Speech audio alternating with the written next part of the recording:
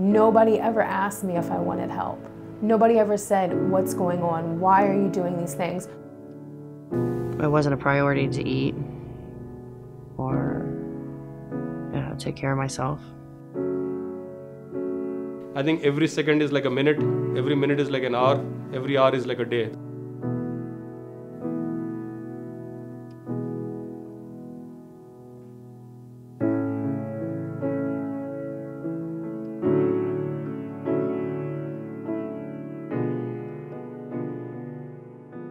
Ohio is home to over 11 million people.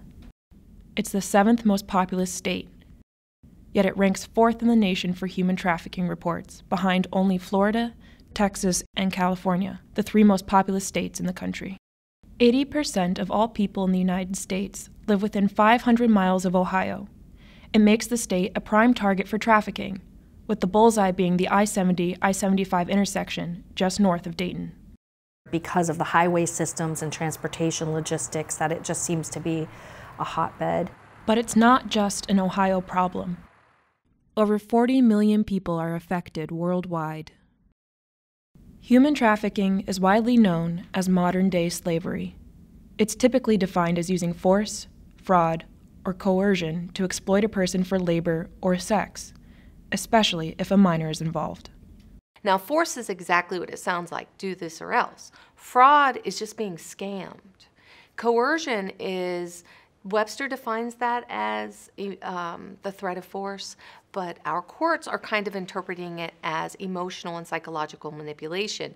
It generally has to do with persuasion that's so extensive that it overbears one's will, so that they essentially feel like they have no choice. Trafficking is a complex, often misunderstood subject, frequently dramatized in film and television. However, it's much more than the kidnappings and prostitutes seen in these portrayals. Often, Americans hear about trafficking during large gatherings, such as conventions and sporting events, but typically, that's not how it starts. I was one of those people who bought into the Hollywood version of what prostitution is. They think it's like the movie Taken. Like whenever I do like an event, like one of the first things I ask is like, you know, have you ever seen the movie Taken? Like this is like the portrayal of what human trafficking looks like. That's not the case. Like we're not being chloroformed and pulled into the back of a white van and chained and sold that way. If that's what they're looking for, they're gonna miss their 16-year-old daughter's best friend who's taking her to parties with her older boyfriend and getting her high or pimping her out. The statistics are alarming. The trafficking of women and children is the world's fastest growing crime. Men are victims as well, adding up to around 21% of all trafficking victims. And, according to the State Department's Trafficking and Persons Report, there were fewer than 15,000 prosecutions for trafficking worldwide in 2017. It's going on all over the country, right in front of us. That's the bad thing about human trafficking, is it happens right in front of all of us, and we just don't always recognize the signs of it. Human trafficking is highly profitable, bringing in over $150 billion a year for its perpetrators. Some traffickers can make up to 6 figures through both sex trafficking and labor trafficking. It happens at restaurants, it happens at gas stations, it happens at motels, it happens at convenience stores. So just how does this happen without us noticing? Human trafficking recruitment is often psychological in nature. It's an often overlooked crime in the eyes of the news and the public. Deception is the primary tool of the trafficker. Poverty and a lack of economic opportunities make many susceptible. All human trafficking, labor and sex can be narrowed down to 2 words: vulnerability and control. They take advantage of those vulnerabilities and they offer things that you would think maybe are too good to be true. Someone who's very down on their luck, who's very, living in poverty, poor, doesn't have any opportunities, a recruiter or a trafficker might offer them a shot at a job. Hey, you could be a model, you could make all kinds of money, just come with me and we'll work this out. Almost all of the labor trafficking in the U.S., we believe, is foreign nationals who are being exploited. I came legally to this country. I'm educated, my wife is educated, I had a good job back in India. 3 out of every 1,000 people worldwide are victims of forced labor. That's nearly 21 million people. The day I landed, he said, "Harold, do you have any cash?" And I said, "Yes, I had $1,000. He said, "Oh, this is US, man. It's not safe, give it to me." And then he said, "Give me all your documents." So all my documents, everything was in his custody from the very first day. But little did I know, it was all a plan. So what happened? Once you're in his clutches for 6 months, 8 months, then you'll never run. At age 15, I got in trouble and I decided to run and not face my consequences. So I came up here to Columbus to live with my real mother. And within a few weeks, I was smoking crack with my real mom and prostituting on the streets of Columbus. According to the United Nations Office of Drugs and Crime, female victims of sex trafficking often start as young as 14. I remember one time I had been held hostage and raped multiple ways for over 4 hours. And I come back and I'm crying, I'm distraught, I'm scared, I don't know what to do. I think I was 16 and I'm crying and they tell me to shut the fuck up. Stop crying, nobody wants to hear that. Just get high, that's the response. I have a lot of remorse and guilt because I was brought into this lifestyle by my mom and I brought my sister into this lifestyle as well. Little did I know that she had a boyfriend that trafficked her as well. The process of escaping the horrific world of human trafficking can be extremely difficult. Drugs and threats can act as barriers to these victims, with 84% of women using drugs while being trafficked. Sometimes it's over years of verbal abuse and or physical abuse and or sexual abuse. That takes its toll. It chips away at your self-esteem one little bit at a time. The level of mind games and psychological warfare against that woman is very intense.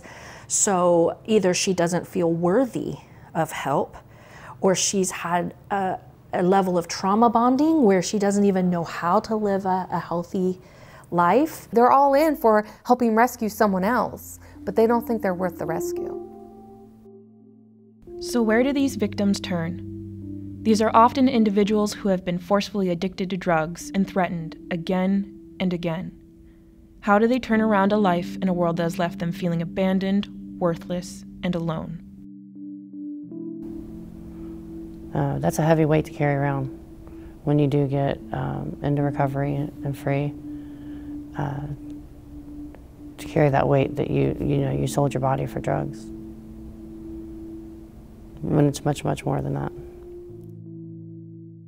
A lot of the girls that we deal with have become addicted to narcotics, and that's a way that these traffickers control the girls in order to maintain them going out and working and conducting prostitution activities. When they give you drugs for free, they knew what they were doing. They were getting me hooked, because why wouldn't they? If you sell drugs, getting someone hooked is guaranteed money. Although trafficking might appear difficult to combat and enormously difficult to escape, there are a variety of organizations working to fight against traffickers and provide support to survivors. Freedom a la carte is an organization that employs and provides support services for survivors of human trafficking. Other organizations include Saving Our Adolescents from Prostitution, or SOAP, Survivors Inc., Abolition Ohio, Catch Court, and 11th Candle Company. Freedom a la carte is a community. It's holistic support. Love, acceptance. They build survivors up and encourage them. So Abolition Ohio is an organization. It is a coalition of like-minded individuals and organizations that are all stakeholders in the movement against human trafficking in the greater Miami Valley. Everything I've been through is to help somebody else not to have to go through it. To know that there's a purpose behind everything that's happened to me empowers me and enables me to do the things that I'm doing today with a smile on my face and pure joy of doing it. There is redemption. There is life after sex trafficking. We don't heal in isolation. We heal in community. Human trafficking can seem like a massive, unstoppable problem, but there are many ways someone can help fight this crisis. Look twice when you see that girl walking down the street. Ask yourself why she's there. It's too easy to assume someone else will do something, someone else will call. And the scary thing is that when that sense of responsibility for doing something is spread out, again, the net result is often that no one does anything. I always believe that tolerance, tolerating a crime, maybe it is domestic violence, human trafficking, is bigger crime. I think you need to stand up. The structural causes of trafficking are getting worse. Things like inequality and globalization that have led to this epidemic of human trafficking are still there. But the response to it, the awareness, the education are continuing to grow and be strong. Those fighting human trafficking believe part of the answer might be educating service providers, such as the police, those working in the judicial system, teachers, and the medical field. If we can educate them on how to provide services and trauma-informed care to these people, they might be able to intervene and change their story. Those girls that are walking down that street are so lost and lonely. And a kind person or a kind word can go so far. The survivors of poor starters were strong finishers in life. Love yourself enough that once you break free from that, don't let them keep holding you down. You can accomplish any dream or aspiration that you have because it is possible.